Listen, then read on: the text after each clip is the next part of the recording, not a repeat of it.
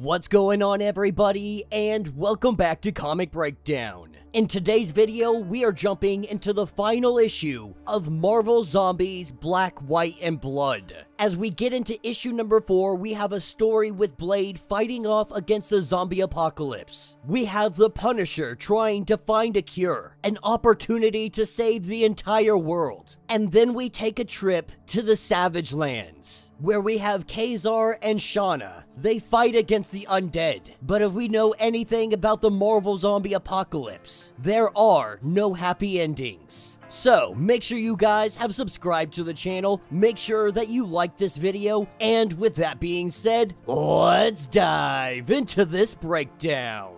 Alright gang, so as we dive into this issue, we pick up with Blade. The zombie plague has taken over the world, but in this world, there is one safe place, one safe haven left for humanity. But right now, Blade is currently fighting off Mr. Fantastic. More than that, he is fighting off the Fantastic Four, the zombie versions of them, and Blade would much rather be doing anything else. But the truth is, he hasn't seen a superhero in quite some time. He hasn't seen anybody but himself. At least when it comes to defending the innocent. It has just been him and his partner, the man known as Rick Jones. This is when we have the arrival of the Avengers. They have all been drawn here because this is the last outpost of humanity. They have been drawn here because they want meat. They want brains. They have all been drawn to what is called the Sanctuary. Nothing is able to get through its force field. Not even the superheroes. More than that, the entire place is self-sufficient. The only thing that this place actually needs is food for its ruling class. This is where Rick Jones comes driving in.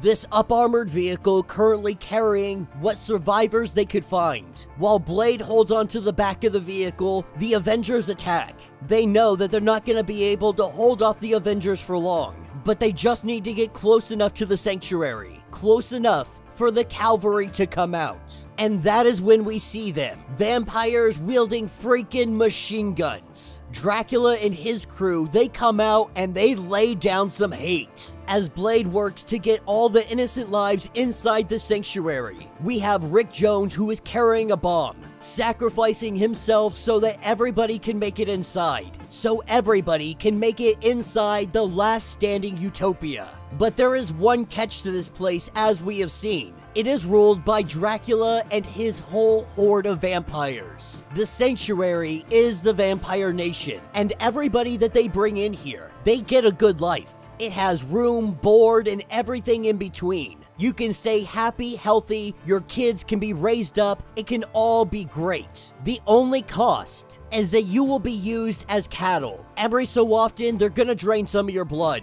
This keeps the vampires alive, but they're not gonna kill the people. They drain them only enough to get enough blood to nourish themselves. And so the vampire nation protects what is left of humanity, but they have become nothing more than slaves. Blade must sully himself for the greater good. He must survive and be patient, because one day the zombie menace will be extinguished. The rose of humankind will bloom once more. And when that day comes, Blade vows to kill every one of these blood-sucking vampires. This is what takes us over to our next story. We pick up with Frank Castle Punisher. And like any good Frank Castle story, we pick up with him just slaughtering zombies. Any and all that may stand in his way, he is absolutely annihilating them. But inside this facility, he is able to get into a laboratory. Once he gets inside, this is where he is met by an AI of Dr. Stone. And Dr. Stone almost immediately begins to evaluate him, telling him that an identity crisis is defined as a period of uncertainty and confusion in which a person's sense of self becomes insecure. The question remains, if there is no one left to punish, are you still the Punisher? Now, Frank Castle breezes over that part because this AI knows his name. This is an artificial recreation of Dr. Stone, having all of her memories, elements of her personality, plus the ability to scan thousands of databases worth of knowledge, faster than he could even blink. So she knows all too well exactly who Frank Castle is. But the real Dr. Stone died 2 years ago.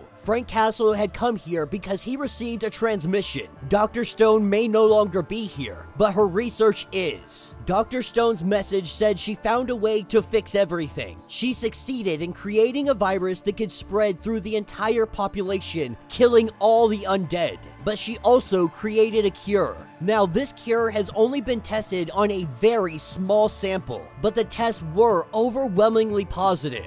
Frank Castle deciding that he's gonna play along just for a moment. This leaves him two options. Spread a virus created specifically to wipe out all the damned zombies, or take a chance with a cure that has no evidence that it could actually work, outside of an artificial intelligence telling him that it might work. And we all know the Punisher is going to choose to spread the virus, to kill all the zombies. And so the AI theorizes that you're gonna kill all the zombies and continue a pointless mission. You see, killing people used to be what drove the Punisher, but in this new world, death takes on a completely different meaning. But if he answered Dr. Stone's message, that means he wanted to help. Dr. Stone never believed that her purpose was finding a cure for the zombie apocalypse. That didn't stop her from trying. She made a choice. And now Frank Castle must as well. As the zombies begin to break down the door, Frank Castle knows that he's not gonna make it. And he knows that Dr. Stone's work, it has to be spread.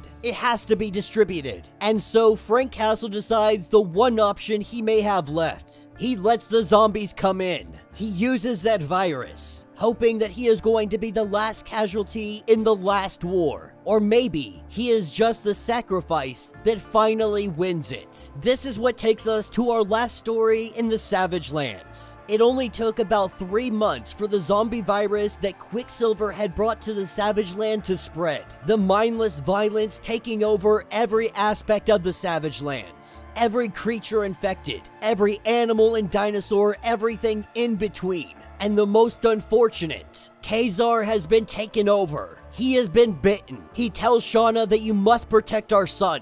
At all costs, he must live, with Zabu staying behind with him. Inseparable the two are, loyal to the last stand.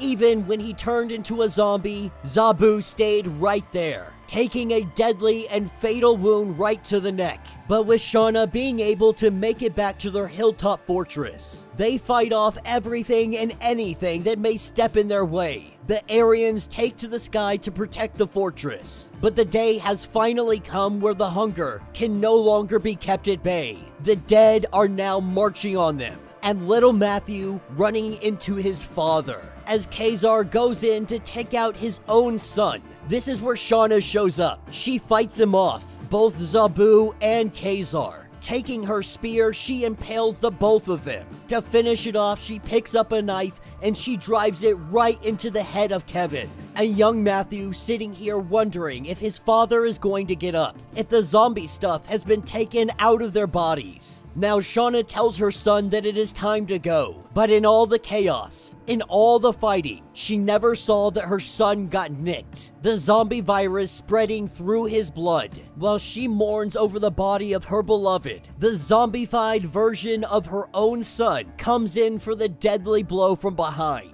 And that will be the end of this issue. So let me know what you guys think down in the comments. Not a bad story. Definitely my favorite one is the Blade story. Blade out here saving what is left of humanity to bring them back to the Sanctuary. But the Sanctuary is nothing more than the Vampire Nation. But in this post-apocalyptic zombie apocalypse, it can make for very strange bedfellows. In this situation, vampires have become their friends. In this situation, being fed on by vampires, it is the least of their problems. When you have hordes of zombies, superhuman zombies, ready to eat your brains, who wouldn't take having your blood drawn every so often to ensure your survival? One thing that the Black, White, and Blood has shown us, one thing that the Marvel Zombies as a whole has shown us, there are no happy endings. Not when it comes to this Marvel zombie apocalypse. It takes, it destroys, and it annihilates anything in its path. There is no hero coming to save the day. There is no last glimmer of hope. It is the end of the world, and there is no reversing it. There is only survival,